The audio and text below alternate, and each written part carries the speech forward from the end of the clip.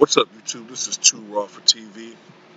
Right before I get to the video, I remind you guys, don't do this as much as I used to, but I just want to remind you guys, as always, if you're watching this video and you haven't subscribed to Too Raw for TV, please subscribe to Too Raw for TV.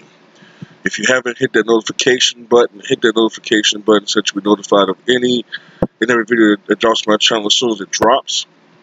And if you like or at least appreciate the content on this channel, please hit that like button. You know what I'm saying? These are things that help not only my channel, but other channels in the LDBC, the Lions Den basketball community, be that much better. If you want to show love for Too Raw for TV, you want to contribute to this channel, if you choose to, you can do so in the links provided in the description box below via the PayPal or the Cash App. And finally, I want to let you guys know that if you want to support Too Raw for TV on the Patreon, you can do so in the link in the description box as well. I have I think 70 videos up now on the Patreon. Been uploading a little bit slow this month, man, but I will be catching up, you know what I'm saying, for the subscribers on the Patreon, man. We'll be uploading content tonight and tomorrow on the Patreon. And it's only $2 per month. I know people got bills they got to pay and whatnot. So it's only $2 per month, man, on the Patreon.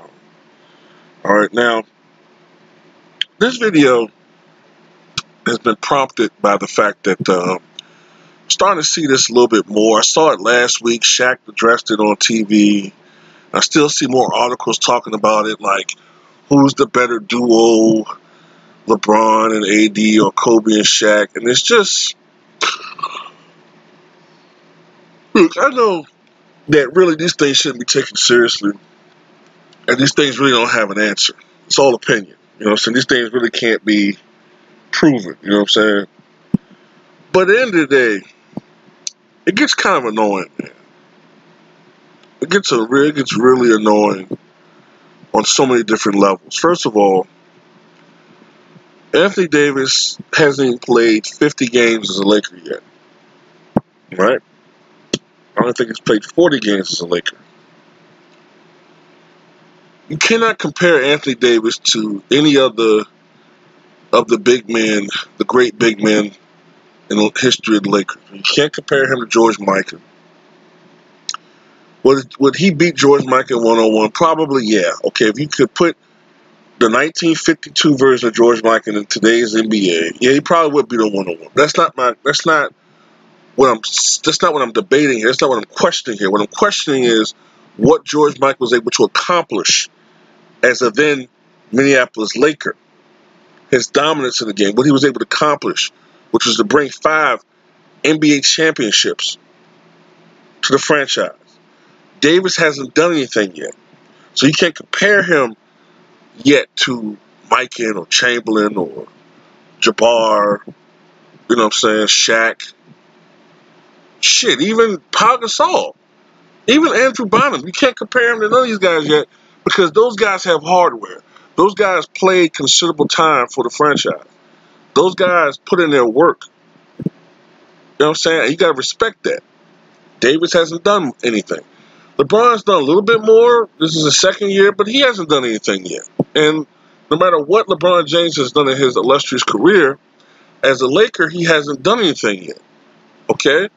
Just like I made this comparison before. Michael Jordan, the greatest Chicago Bull of all time.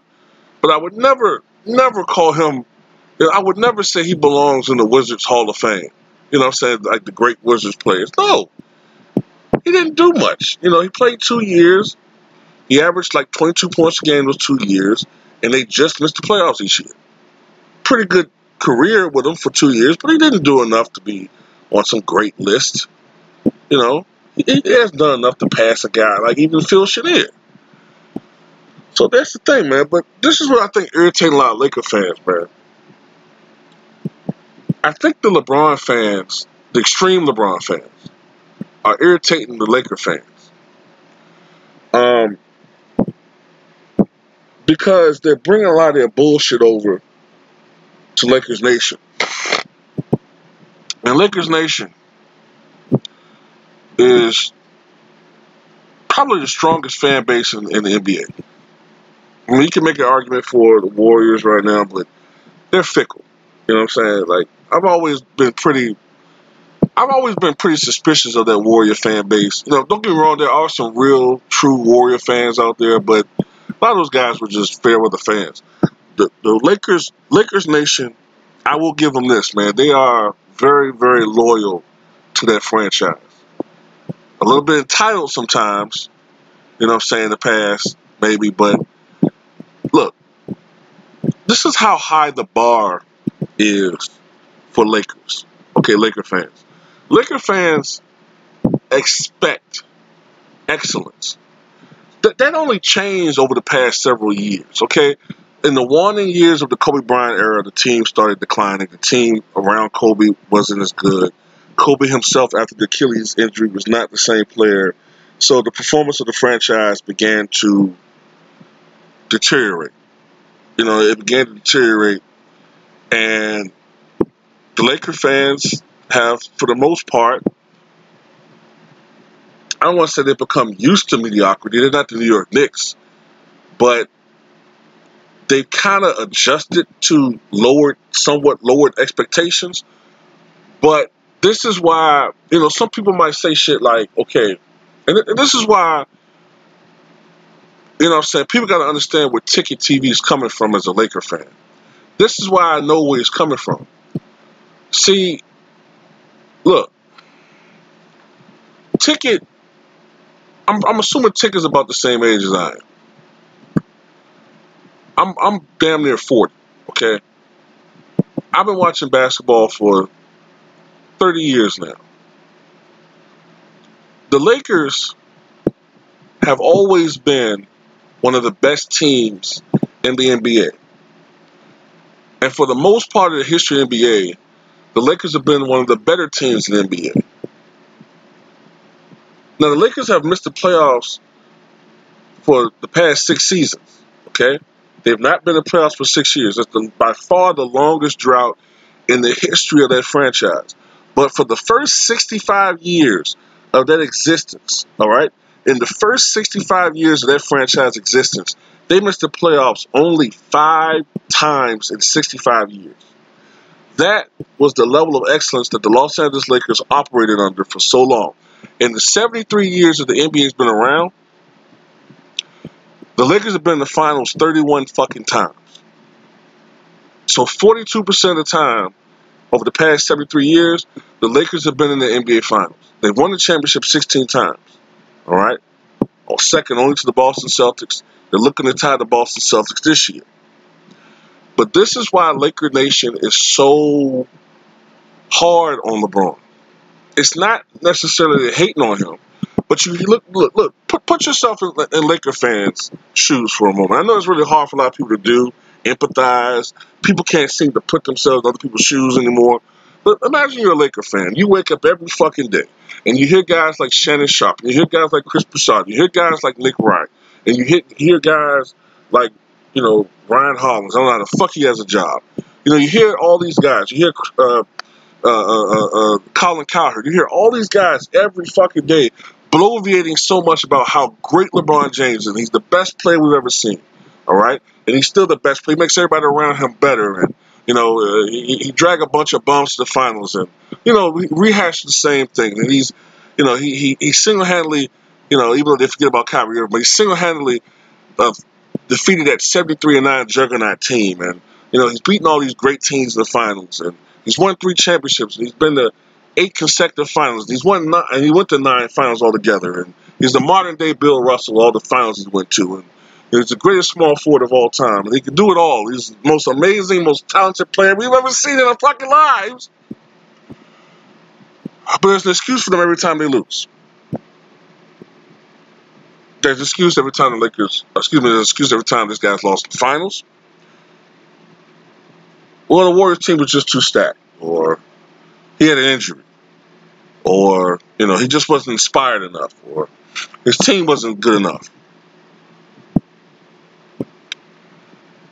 Or, as we all remember, in the I think it was 2014 finals, he had cramps. So when you're a Laker fan and you've watched greatness consistently throughout the franchise, the history of the franchise, from the 50s When they first became a franchise, the Lakers, I think, won 3 championships their first 3 years of existence. Coming into the league, smoking the league. Great players throughout the franchise history. I mean, you got George Mikan, Vern Mickelson, Jim Pollard, Slater Martin, Elgin Baylor, Rudy LaRusso, Jerry West, you know what I'm saying? Gail Goodrich, Wilt Chamberlain. Adrian Dantley played for the Lakers. Kareem Abdul-Jabbar, Magic Johnson, James Worthy, Bob McAdoo,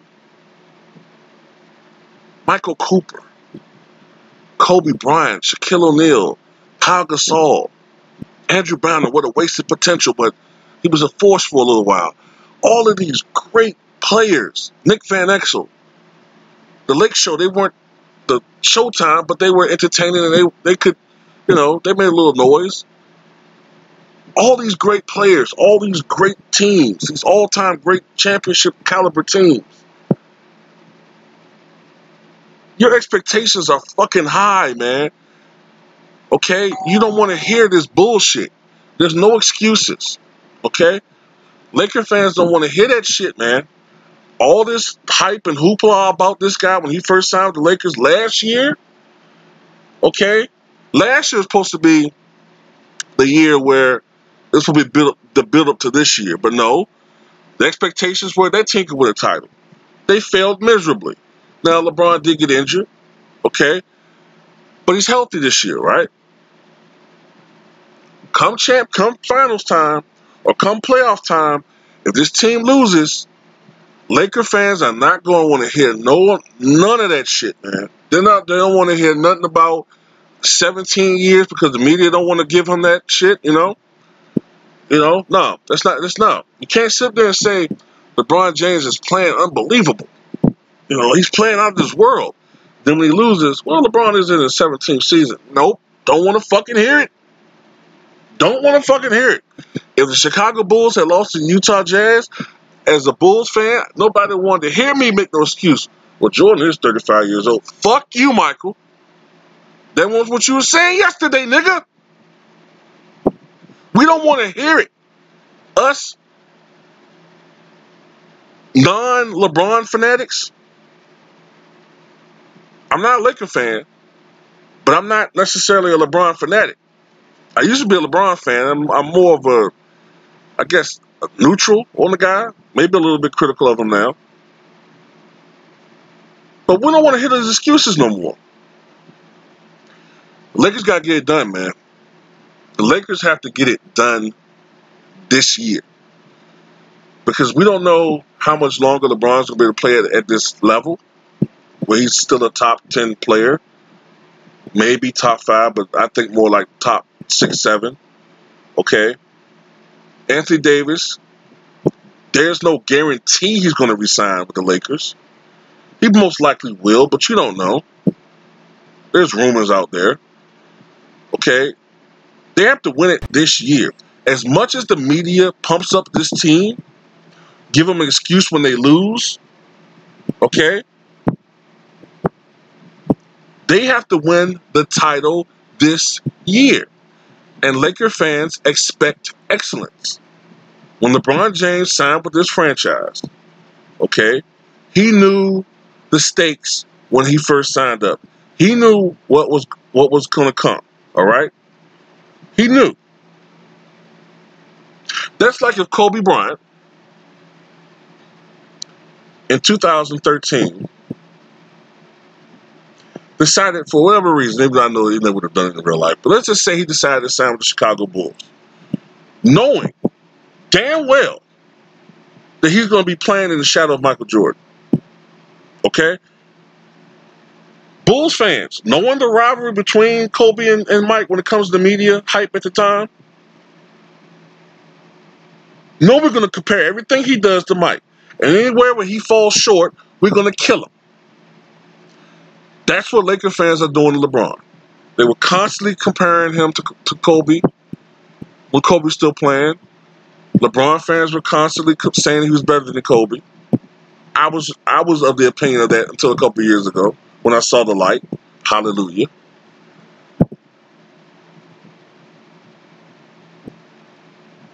that's it, man. If you want LeBron James to really start getting that respect that a lot of you guys think that we don't show him, then it'll help if he improve his overall balance to 4-9, 4-6 in the finals. They can win a championship this year. Because if they lose again in the playoffs,